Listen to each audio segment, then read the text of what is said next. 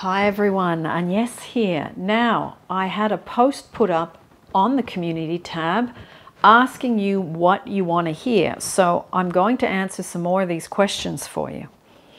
The first one, Glairesaurus1832. Health please. I'm at my wit's end with a chronic problem and your last video regarding chronic health issues and resolving them gave me hope there might be a better solution.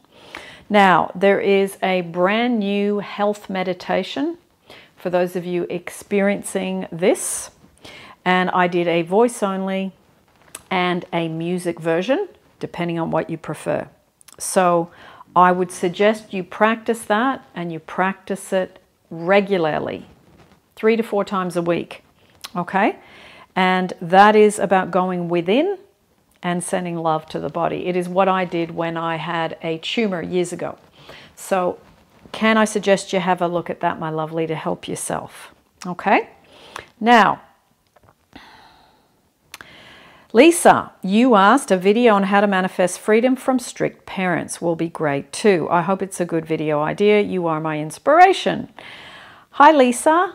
Well, what I would suggest with that is that you learn some boundaries. Now, when we are children, we have to put up with our parents and their strict boundaries, but as we get to be adults, we have to try and change something and make it different for ourselves. So if you want to have freedom from parents, you have to be more adult and set boundaries. Now, the one thing I would say is if you are living under their roof and you don't have any money, a bit difficult to do so because you are dependent and reliant on them. But what I would suggest then is to start to become financially independent first, to then be able to step away and make decisions for yourself. Whatever your parents are doing, whatever they decide, they cannot impose it on you unless you yourself allows it. So to obtain freedom from strict parents, you have to create your own sense of freedom by not allowing people to impose their strictness on you.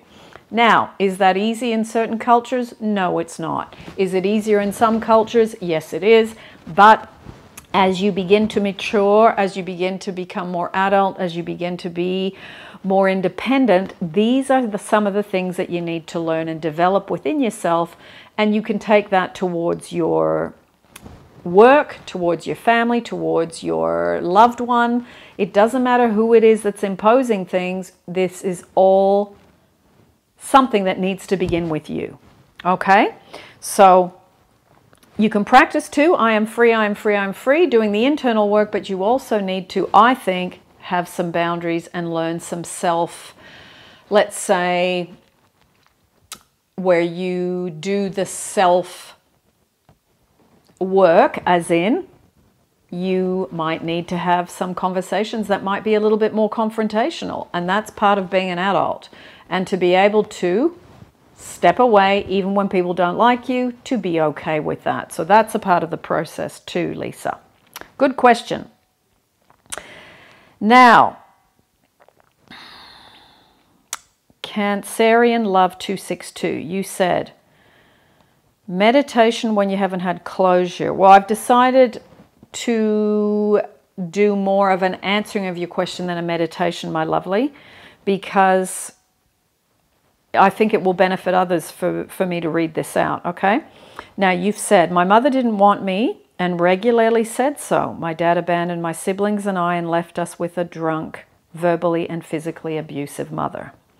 My ex, who I love still wholeheartedly, has moved to live with a woman who lied about being married when he met her, and I would have given him my world, but he wouldn't give me hardly anything in return. He's doing for her what he didn't do for me. Why does no one want me? I struggle and I can't get answers. Answers. Okay, that is incredibly difficult, what you've experienced, and it is the work that needs to be done. What do I mean by that?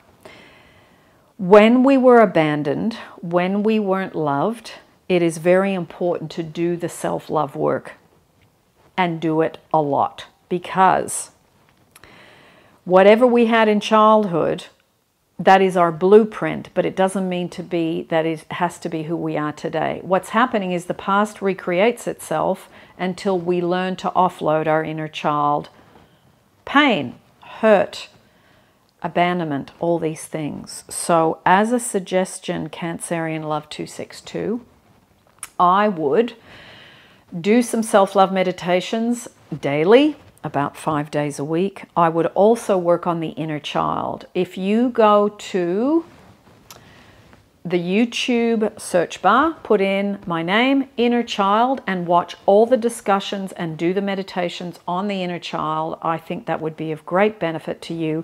You can do that in your own time and work on the self.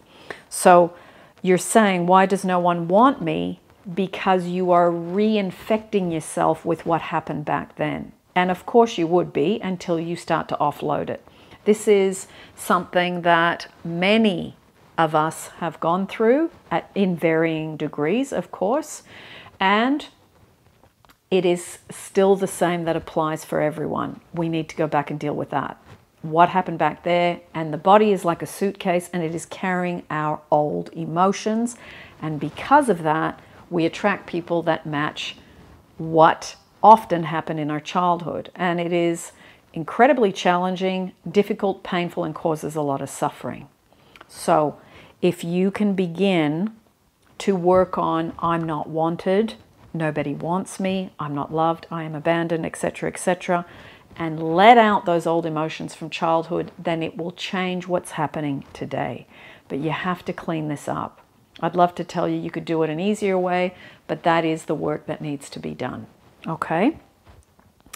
So try that, start with that, and the meditations I would suggest is not about having closure, but meditations to do the love work within you. You have to start to love yourself irregardless of what they have done. They were who they were. They obviously, from what you've said, did a very poor job. And I'm sorry to hear you've been through that and now you're living, unfortunately, some unpleasant experiences again. So make some time for this. Very important. Lots of love, everyone. That's it for today.